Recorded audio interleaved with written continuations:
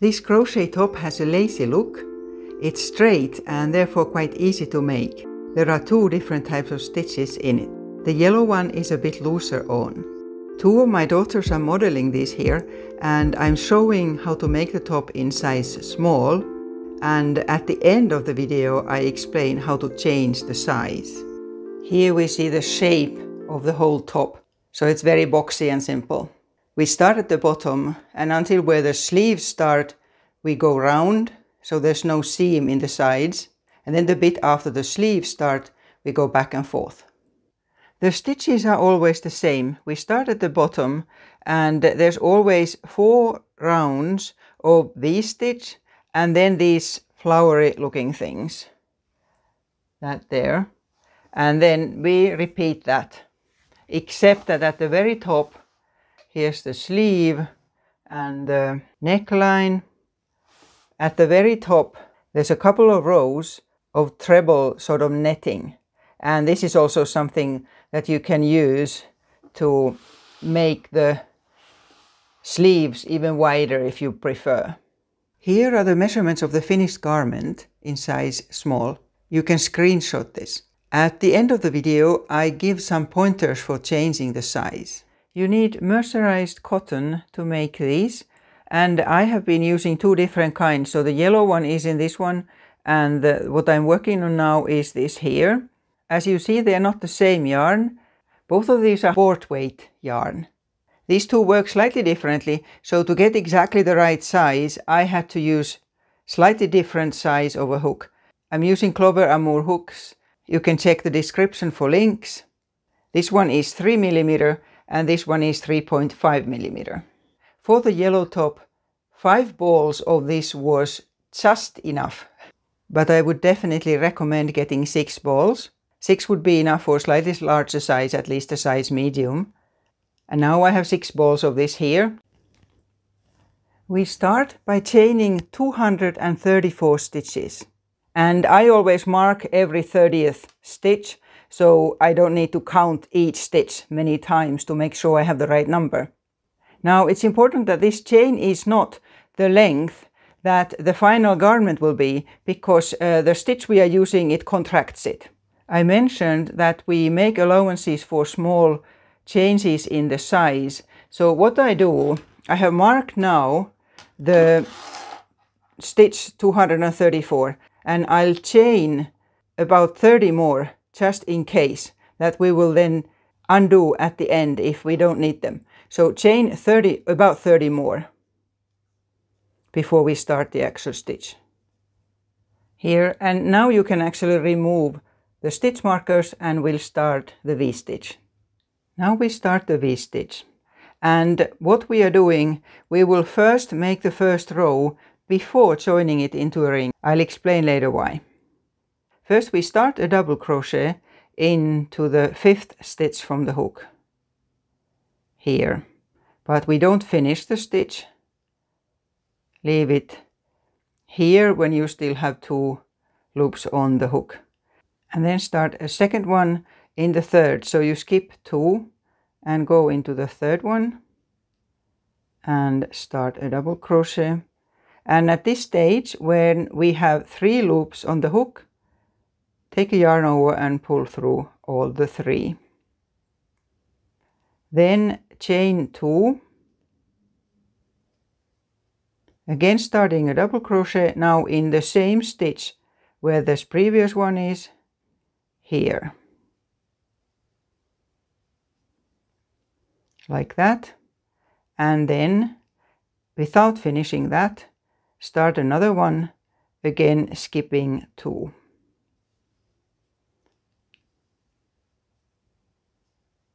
And now again, when we have 3 loops on the hook, pull the yarn through all of them. So it's sort of going back and forth like that, one type of a V-stitch. Chain 2, and again in that same stitch, leave it there without finishing, yarn over and skip 2, and again. So this is what you repeat, just always the same. So go like this now until quite close to the end of your chain, and then we measure how many stitches we actually need. Okay, now I have made this long enough, and what you need to do at this stage, I have some of the chain left here because I didn't need it all. You need to measure this now so that it goes round whoever it's for, and remember that it needs to be quite loose. Here's a photo of Yasmin wearing it. And it needs to still be loose on the bust, so check that. And because it's straight, it's very loose sort of above the waist.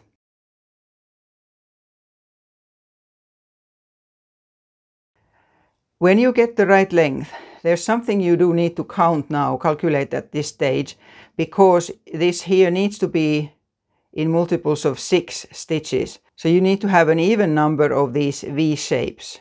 Count these downward V shapes, and you need to have them in even numbers.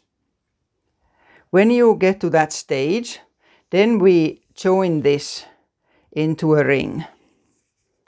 And now when you are doing this, make sure that it is not twisted, because that's something that you can't fix afterwards. You would have to undo it. And have the hook at this stage of the stitch that it's the downward V here and not quite finished. And then we are using this here to join it into a ring. And whatever length you have, this extra chain here, just leave it hanging. We'll look at that later. But now I'm joining this by inserting the hook into that start of the row and making a stitch and then pulling through all of these. So that joined it now. And as I said, we'll sort this out later.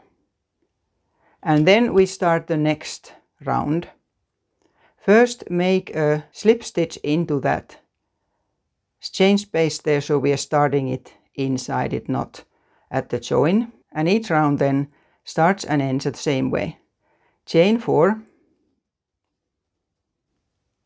And we start the V stitches from the same chain space where we were there. So it goes in that same one. And then start a new double crochet in the next one. And now we have 3 loops on the hook, and take yarn and pull through all of them. Chain 2 and a double crochet in that same chain space, starting a double crochet again, not finishing, and another one in the next one. Again, when you have 3 on the hook, pull the yarn through. And this is what we repeat all the time. Chain 2, starting a double crochet in the same hole, chain space, and another one in the next one. And now pull together. So this is what you continue. Go right round, and then we look at how we finish off this round. Here I'm coming close to the end of this round, and right here I chain 2 and still start one of these stitches in that same chain space. But when I have these 2 loops on the hook, then I'll take the yarn by going through the start of the round. So right from there and through all of these. So that's how it joins it nicely. And then we start the next round just the same as before. First slip stitch in that chain space, and then chain 4 and in that same space, and then in the next one, and continue like this. And also, of course, then finishing that round the same way as well. So now I'll make 2 more of these so that I have 4 rounds of those V stitches, and then after that we'll go into the rounds of making those flowers. Next we'll make these here like flower petals, and that's altogether 3 rounds. 1, 2 and then 3. We start right where we are after finishing the last round of V-stitches and chain 5. And then we start a double crochet into the 3rd stitch from the hook here, but leave it here and make another double crochet in the same stitch,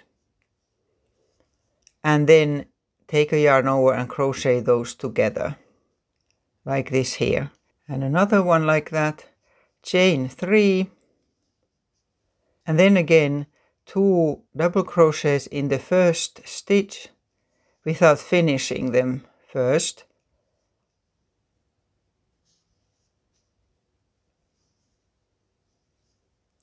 We have 3 loops on the hook and then join them together. Then a double crochet that attaches it to the previous row. Skip one of these upward V's there and go to the next one, and a double crochet there. So we'll always skip one of these.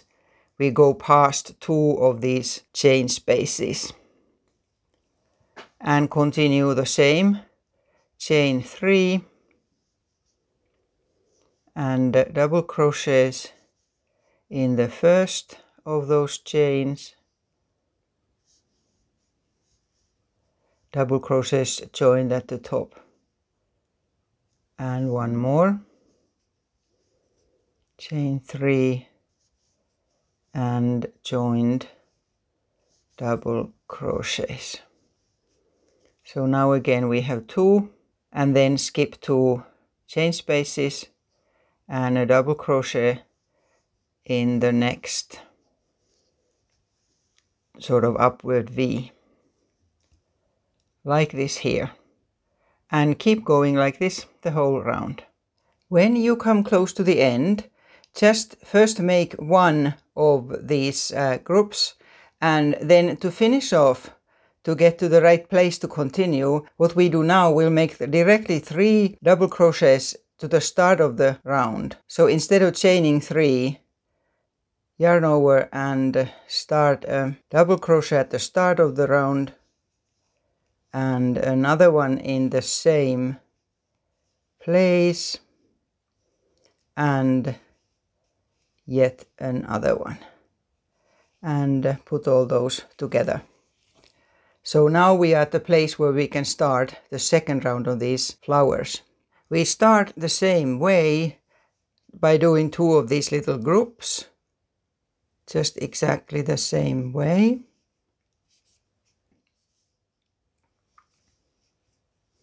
And another one.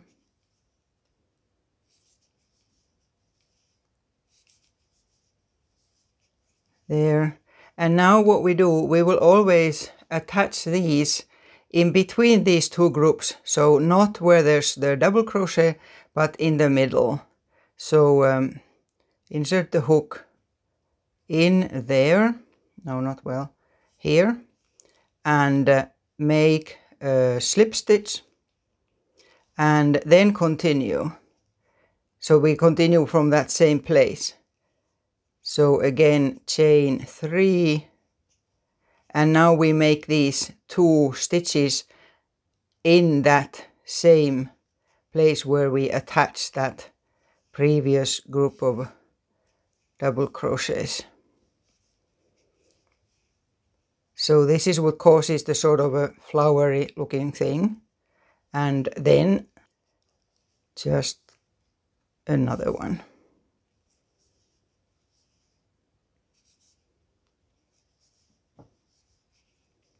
And again I skip to the next one. In there, slip stitch, and continue exactly the same way. So always 2 of these groups, and they attach in between the groups of the previous round. So here, finish the round with a slip stitch, and then to continue we need to start from here. So use slip stitches to go up, oh, hard to get it, to go up on the side of the first of your double crochet groups. You need 3 slip stitches, split again, to get to that middle of it. 3, actually 4, yeah. And first chain 8. And then we'll have double crochets always in between. When we have 2 of these groups, we'll have double crochets in the middle of it. So a double crochet here, and I just go round this here middle bit a bit tight so that it attaches there properly, like that there. And then chain 5 and skip to the next one. So this here one that's sort of hanging, not that one where we have many stitches. Here.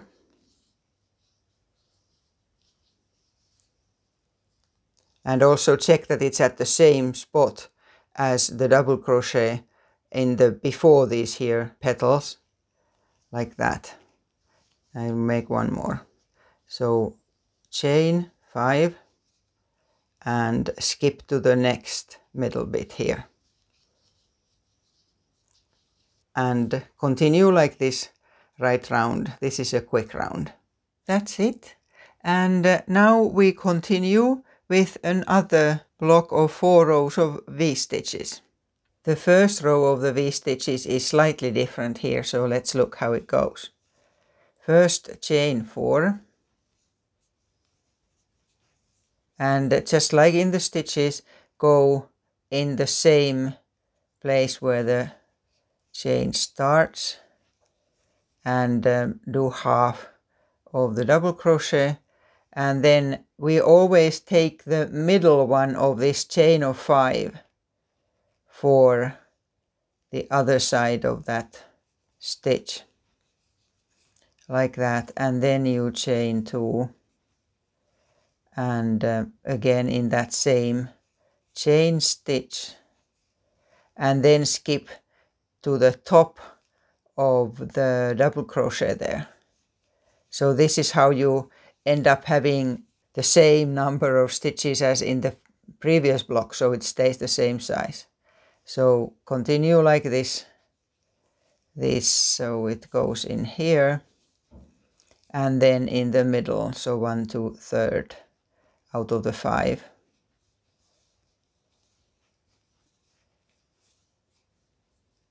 And like this, and still one more. So you continue like this. You just make sure that you always use that middle one to make that there stitch. And then we simply continue like this until you get to where the sleeves start. I'll take the other one here. Here, so at the moment we are in here now. So what you will do is that you will have 3 blocks of V-stitches with these 2 flower petals in between, and then we will start the sleeve. Work until here now before coming back to the video.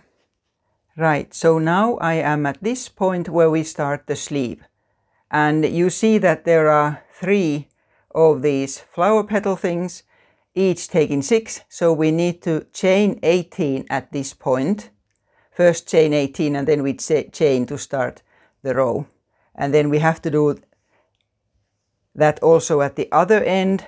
So at the same time what you can do is to fold this exactly into half and mark where the other end is, where half of the stitches are, so that we'll start the other sleeve on the other side. Here I have chained 18 and then we chain 5 more.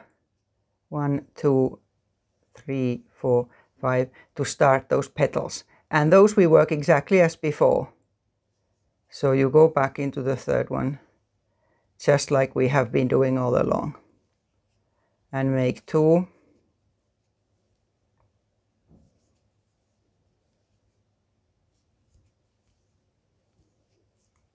Like this here. And then a double crochet into the 8th stitch.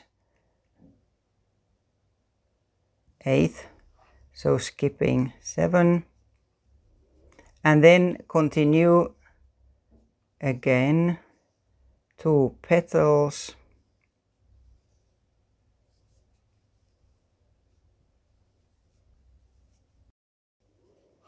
And as in the beginning, you'd skip 5. The 6th one.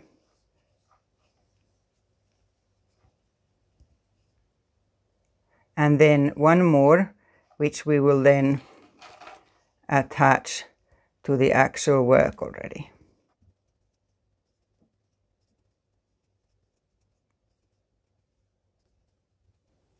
And then where you started the chain,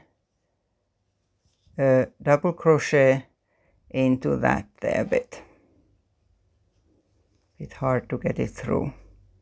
And then continue just as we have been doing this.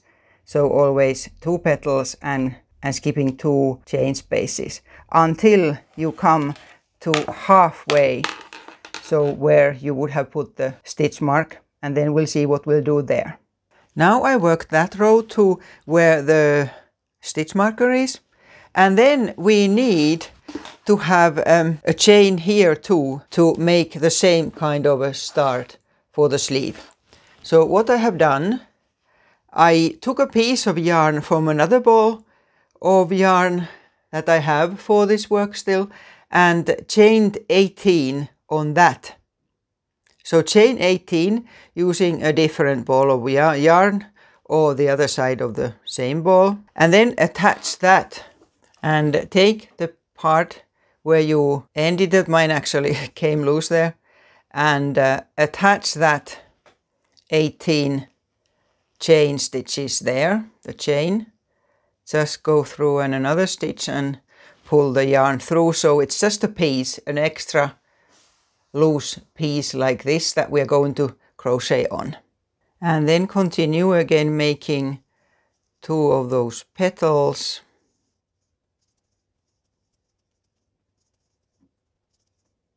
And then just like before, skip 5 and double crochet in the 6th, and so on, and then make 2 more. And then we'll look at how you do it now that we are going to crochet back and forth instead of in the round.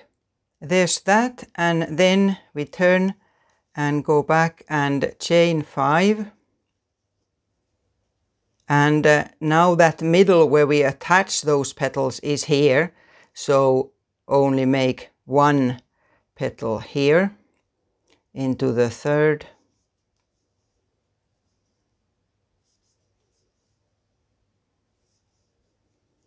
There, and then when you turn, then again attach it in the middle and can keep going just the same way as normal then.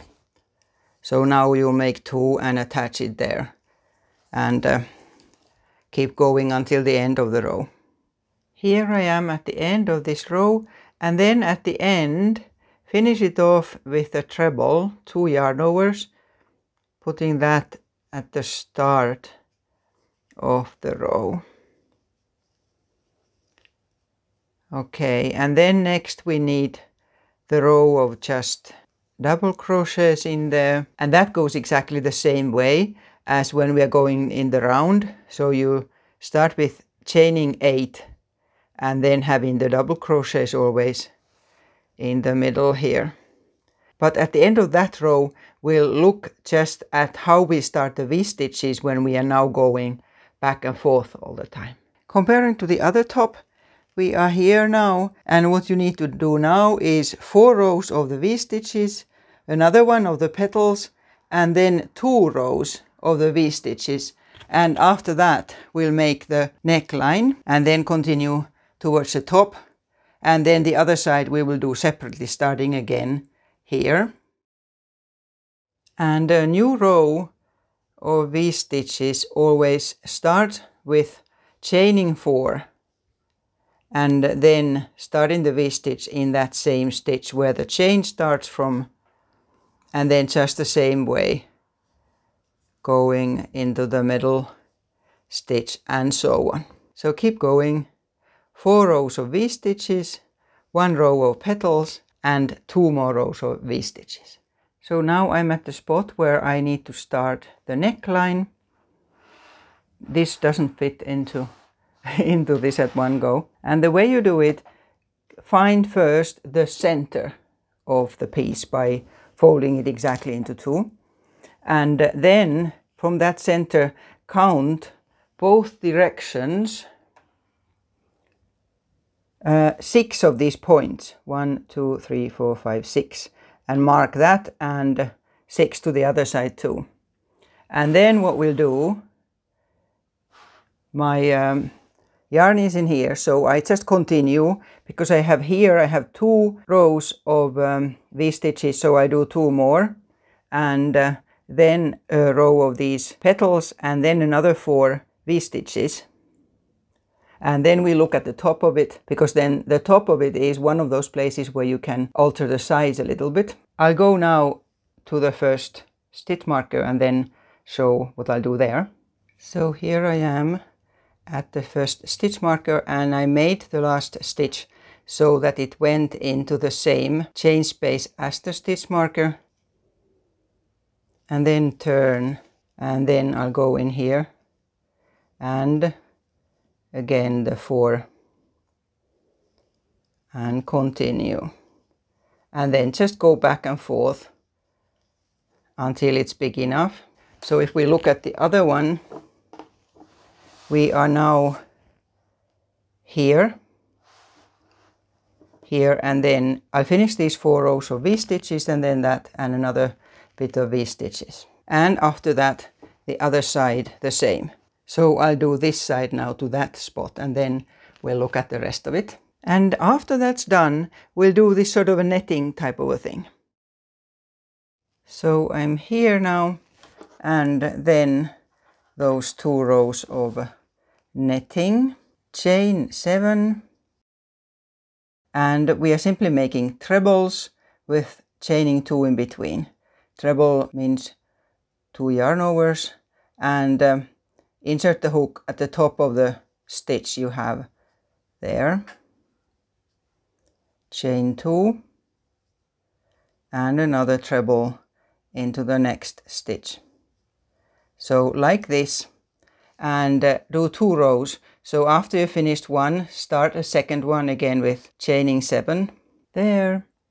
I would now leave quite a long tail before cutting it, because we're going to sew it together with the back then here. And if you want the sleeve to be even wider than this here twice, then you can add another row or 2 of this netting. Otherwise, just then do exactly the same on the other side where you have the other stitch marker. So after you have finished this side, start from the same side where you are here. So I started this way. The first row, it looks better if it looks the same, and then you attach the yarn here and start the other one going back and forth like that. Now I have both of the elbow bits done, and then we need to do the other side. I have this set so that the bit where I don't have this top bit done yet is towards me, and we are doing the other side almost the same, only we start slightly differently. And then I chose to do the back neckline higher, but you could also do exactly that same. But let's start. So take hold of this here bottom of the sleeve and attach your yarn to the same chain that we started with. So a stitch there. I normally make a stitch so that I use the yarn double for the first stitch, so it's strong. And we need these petals here. So we start doing it exactly the same, just using that same chain.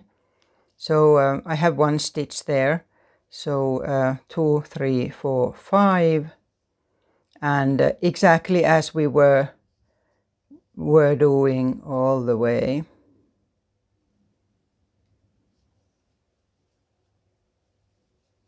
Two of these petal things. And then we attach it again using a double crochet in that same place where you have already the double crochet going the other way. So here's one, and then you continue just the same way. Another one there, another one there, and then continue along that side. Just the same way we have done it before here. So I have started, this here new bit is here, and then you just keep going along this bit that doesn't have the sleeve bit yet. And when you come to the other end, put your stitches in those same places where the other double crochets have been attached. And now I'm coming to the other end of that, and then you just keep going, so straighten that like this here and keep going. So now the next one will attach again to this where the sleeve actually starts. Like that attached in there. And now that chain starts. And then you do that chain the same way as at the other end. And when we look at this one that I've already done, I have continued the back a bit higher up, so that this here bit where you just do the shoulder is much smaller there. In the back I have 3 rows of these petals and then 2 V-stitches in between, plus 1 row of the V-stitches. I would suggest to finish with a V-stitch row because this here is too stretchy. At the end of the shoulder here in the back, I have not made this netting at all. So I finished here with the V-stitch row, and then we'll sew that together, but we'll get to that. So now just crochet the back. Okay, now I have all of it crocheted. So that's the back. And I have woven in other yarn ends except the one that I'm using for sewing up the shoulders. Plus now we have to finish off the very start of it, because you are likely to have an extra bit of chain in there. So what you need to do with that chain, if you have it, is I normally use the top end of a needle to do this. Just picking it one by one to undo the chain. And after you have done that, just sew up. There's this little gap in the beginning, the way we started it. So make a couple of stitches just to close that gap, and then finish off this yarn end like you normally would. And then we need to sew up the shoulders. First of all, make sure now that you know which side is the right side for the bottom part of the top that we were crocheting round. It means that when you look at it, that the actual stitches are clearly showing. So then you are on the right hand side also in these here petals. But what you need to do now is to turn it inside out so that we are sewing it from the wrong side. So you can still check that now the stitches, you clearly have the back side of the stitches towards you now. And just doing one first.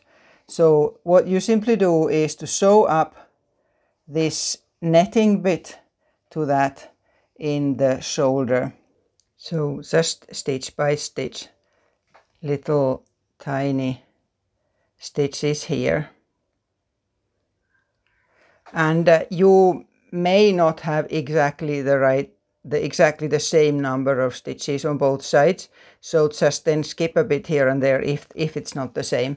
I'm not one to make such exact patterns or anything that I work myself, because when it's something that's stretchy, you can always work around with a few stitches being here or there.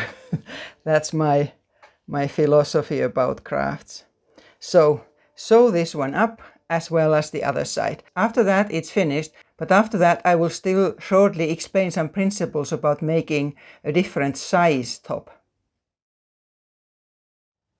Because the top is such a boxy shape, it's easy to change it to a different size. There are 4 ways you can change the size. You can make it longer, you can make it wider or narrower, you can make the sleeve wider, higher, and if necessary even make the neckline slightly wider or smaller. In all the cases where you change something in the size, you will still work through using the video just from the beginning. Just need to then think where you need to make changes. The easiest, of course, is the length. If you want it longer, you can add these bits. Instead of having 3 before the sleeve, you can have 4 or 5. But remember, if you make it so long that it will go over your hips, then just to make sure that it's wide enough. Then you can change the width, smaller or bigger. The easiest way to change the width is at the beginning when you are making the chain and the first round.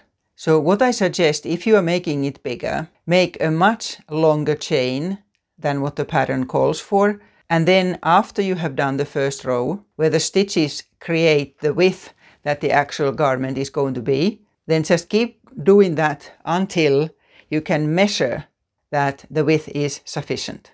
Another way to do it is to make a sample about 15 centimeters, about 6 inches, and then measure how many times you need that. If you make a sample, just make it in the V-stitches. These are what determine the size. Then sleeves, no matter what size, I would start them the same. And if you want them wider, then do more than just 2 rows of this netting at the top. And if you want the neckline wider or narrower, then when you come to the spot on the video where there's 3 stitch markers here, then move those stitch markers further or closer and then crochet up to them. I trust this helps you to make the top in the size that you need. Until next time.